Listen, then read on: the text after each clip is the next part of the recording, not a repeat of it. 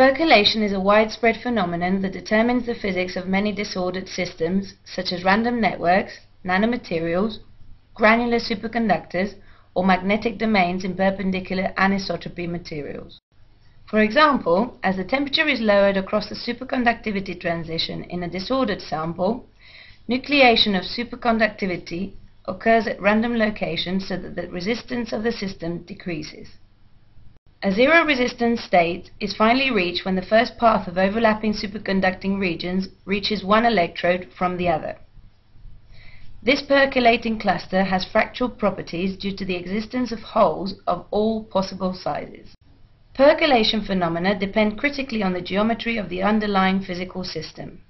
Recently, the concept of double percolation has been introduced in order to describe situations in which disorder occurs on a two-level scale, such as polymer blends or disordered high-temperature superconductors.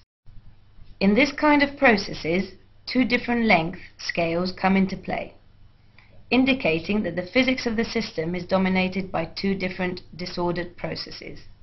Labyrinth domains in perpendicular magnetic anisotropy materials are a very interesting system in which double percolation effects could be found. Their physics are controlled by two independent random processes: reverse domain nucleation and reverse domain expansion. Their disordered structures can be described in terms of fractal geometry.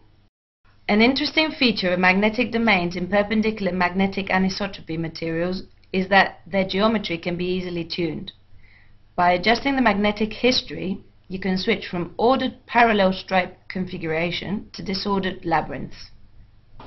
The question is now how to measure percolation effects across this disordered labyrinth structure. In our work, we have used hybrid superconducting ferromagnetic bilayers in which the domain structure of the ferromagnetic layer is imprinted in the superconductor due to the local stray field.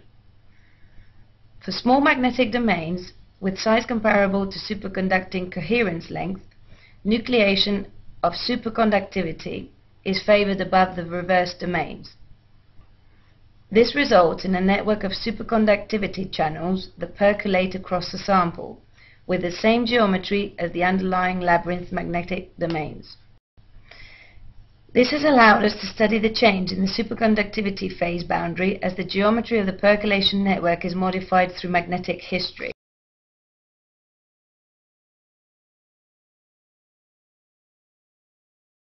In the fully percolated state, the upper critical field shows the characteristic temperature dependence of confined superconductivity on a fractal network.